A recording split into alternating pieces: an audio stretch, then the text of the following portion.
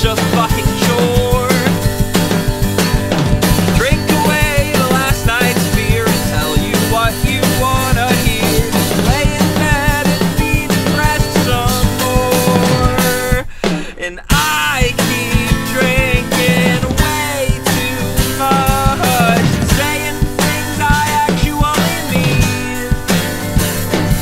Last night I told a room of strangers everything there is to know about the things that haunt me in my dreams. And I'm sorry, but I don't think I'm ever gonna change. Started going out on walks and then it started raining. I guess even our climate agrees with me that I don't deserve happiness or coping mechanisms. I deserve to lay out in the cold and breathe, and that's just fine. I love the colder temperatures, I think they're so divine.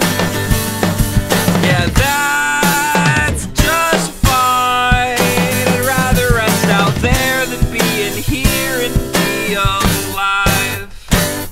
'Cause I keep getting way too stoned and worrying my friends with what I say.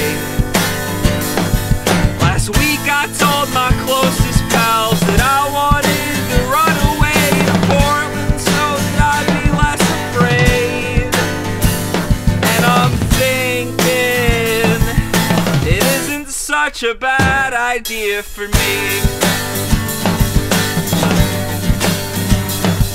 I'm thinking that maybe it'd be good for me to leave.